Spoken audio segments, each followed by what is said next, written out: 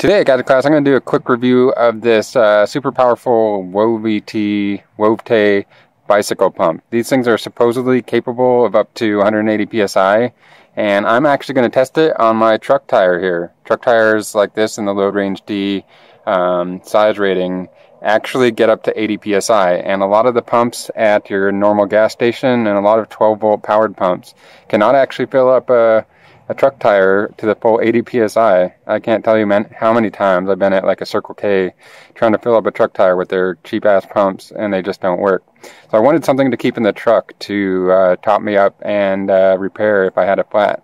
So we're going to see how long it takes to get this truck tire from 70 psi up to 80 psi using this little bicycle hand pump. If it can fill this tire, it can fill any bicycle tire at all.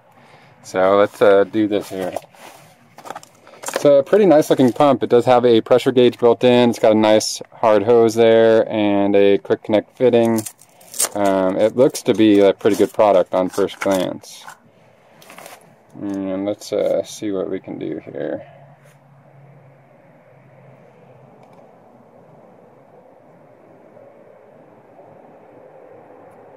Alright, it did thread on, and it is showing pressure there. It is showing, it's only showing 60 psi. My little tire gauge here was showing 70. Alright, let's see what happens.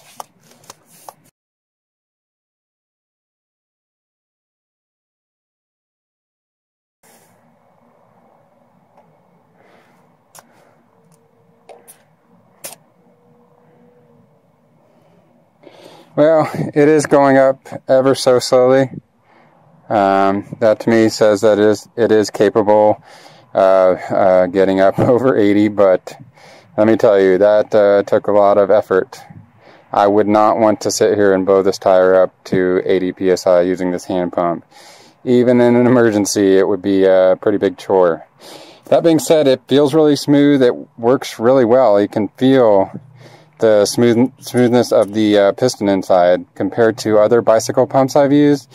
This one just feels a lot better. So I'm going to go ahead and give this a thumbs up for bicycle use, maybe small inflatable or ball pump use. Maybe save it for that kind of stuff and not for truck tires. But it was a good test of proof of concept, and I did get about 4 psi with it. So it's a good product. Make sure you subscribe to the channel and give me a thumbs up there.